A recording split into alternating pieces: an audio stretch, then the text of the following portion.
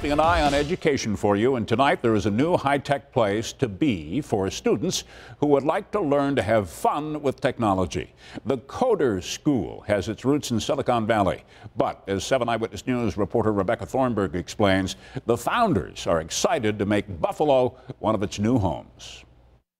We'd like to believe ourselves to be what we call as accidental entrepreneurs. When the Shah's own daughter Vidya came to them asking to learn how to code, which is computer programming, they realized there wasn't a program in Western New York that could teach her basic software skills. The Shah saw an opportunity, not just for their child, but other children in the community, to learn the language of technology. So what we're trying to do here is pretty much teaching kids the language of future. So they decided to set up a school of their own. The Coder School on Transit Road in Amherst is a place for kids to have fun and learn at the same time. They don't want kids to feel like they are in school, but more like they are here to complete a project with some help from tech coaches. They would start with something that they already like. So say a lot of kids are into video games, Minecraft, let's take an example. So we have programs where you can use the Minecraft characters in the front end and have a lot of coding that goes behind the scene to make it move, take some decisions and all those things, right? And it's not just about expanding students' knowledge of technology.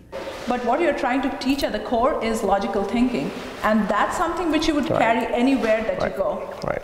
Technology is evolving. You cannot really get away from coding at some point of time. The Coder School will be hosting its open house tomorrow from 1 to 3 p.m. where kids can try out coding for themselves. Classes officially begin February 2nd.